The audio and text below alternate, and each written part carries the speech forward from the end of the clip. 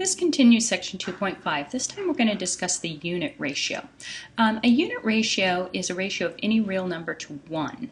And in the unit ratios, we'll find the same principle that we did with a regular ratio, except that when we divide out the number that's in the denominator. And this creates what we call a unit ratio. And a unit ratio is not written as a whole number to another. It's simply written as a real number. So we're going to follow the step process right here for writing a unit ratio, and we're going to do that with example number 23. So we're going to write 23 miles to 6 gallons. So as a ratio, of course, that looks like 23 to 6. And what we're doing in this case is a unit ratio, so we're going to divide out the denominator. So one way of making it look is doing that, and then writing this over here as something to 1. And this time, units are actually important because it is a unit ratio, and it's the units that interest us, because in ratios typically our units are exactly the same. So this is another way of looking at this: numerator divided by denominator.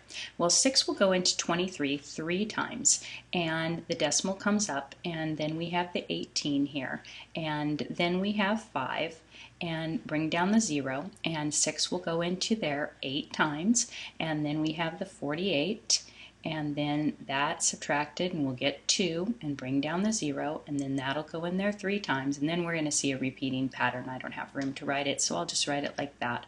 So we'll put a bar over it.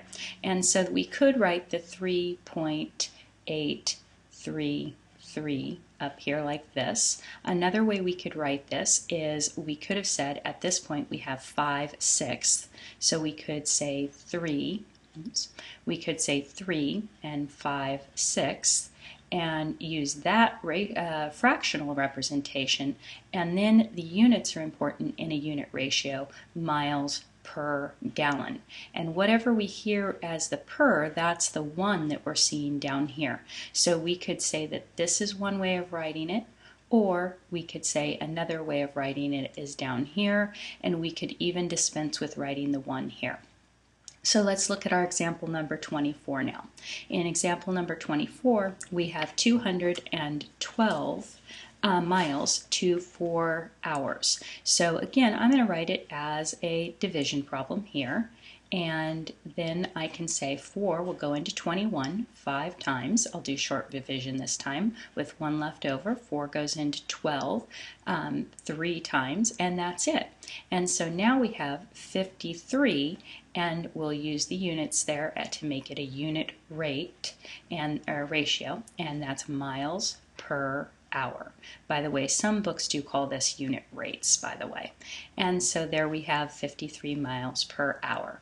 And that we recognize as a speed, right? And that's what we're talking about down here. The average speed is a rate, and that rate is the distance divided by the time, and that's what we saw, distance divided by the time, because remember, we could write this as 212 to 4, and that gives us our miles to hours, and that would be the unit ratio of that example. Now, another thing that we could look at is a unit ratio and in terms of a word problem. So let's take a look at example number 26 here. We go to, or excuse me, 25. We go on a Ferris wheel, and it completes 1 revolution in 20 seconds. So if its circumference is 220 feet, what is the rate that a person travels when riding on the Ferris wheel? So in this example, we have an application. So what we see is that this Ferris wheel and the circumference of this is equal to 220 feet.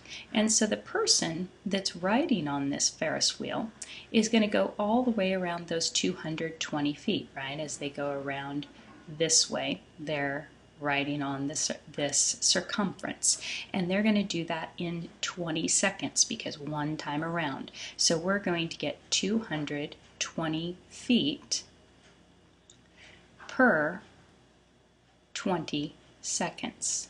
And so to find their speed at which they complete a revolution, then we're going to do the unit ratio thing. So we will divide both the top and the bottom here by 20, as we've been seeing in each one. Now I'm going to run out of room.